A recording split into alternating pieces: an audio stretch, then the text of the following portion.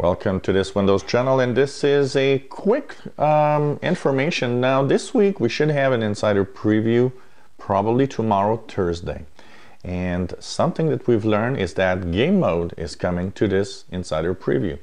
So if you go right now to 15014 and you press the Windows key and the letter G, you have possibility to get the game bar on your insider preview.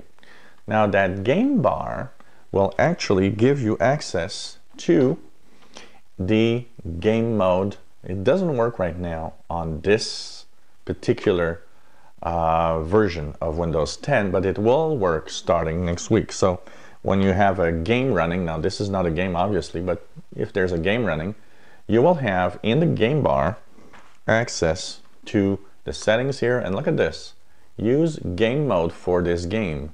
Now this is obviously bad statement here. They're probably going to fix that, but use game mode. Now right now you can't.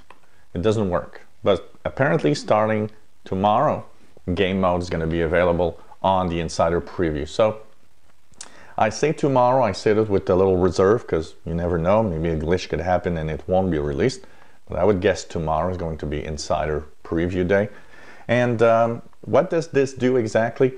Well, it simply gives high priority to all the games that you will be playing. So that means it kind of sets things aside, says, okay, you guys are not important. What's important right now is running the game. So high priority for the GPU, for the graphics, and the CPU, so that and the RAM, so that everything works as best and as fast as possible. So this might fix some glitches that people are reporting sometimes with games. So coming to the insider preview, this is a little sneak peek, and of course we're going to be talking about it a little more in the next insider build. So I hope you enjoy our videos. If you do, please subscribe, give us thumbs up, and thank you for watching.